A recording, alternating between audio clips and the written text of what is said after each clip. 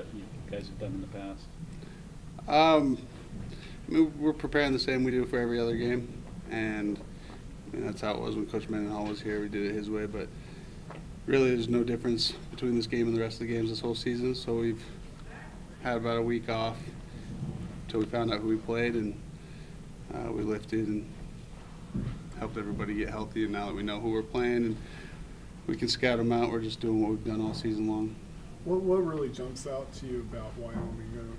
When you look at what they've done this season and with the athletes on their roster, what really stands out about that program?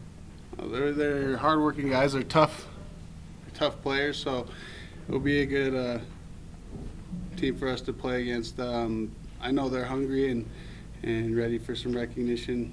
They have a big bowl game here, so we're expecting them to come out and fight their hardest. So they've got one of the top running backs in the country. Yeah.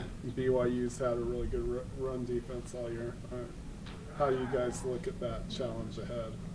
We respect him. We respect his stats and what he's done, but we're confident we can stop him. So we're gonna go out there and play as we have all season and just fly to the ball and make plays with.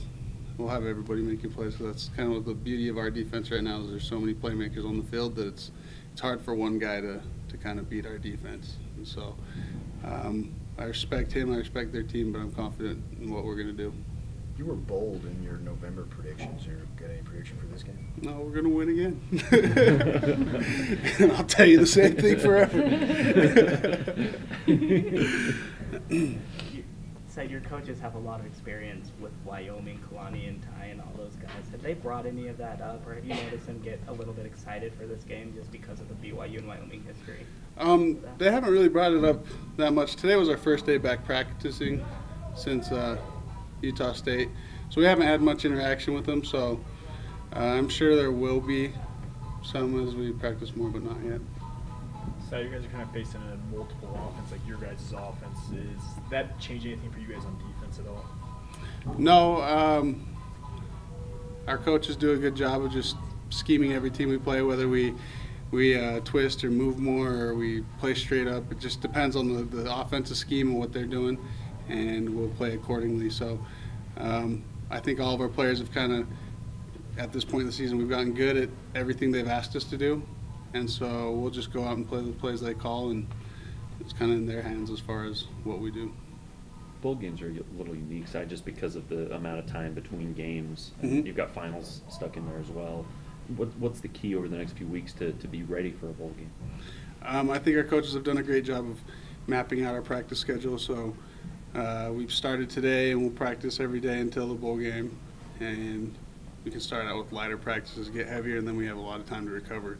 And so with doing that and spreading it out that much, it allows us to practice less during finals so we can concentrate and take our tests, but at the same time be prepared.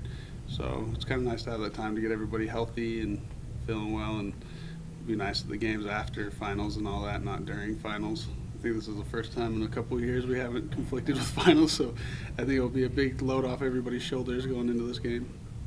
This is going to be your last game here at BYU. Do you have any personal goals that you want to happen during this game? I want to leave it all on the field. Every single time I strap up to play a game, I say my prayers that I'm going to be safe, but in my head I'm hoping and doing everything I can to make that game the best game I've ever played. And so as we go into this game, it's my last game as a college football player. The goal's the same. I got to make it the best game I've ever played. So that's where we're at.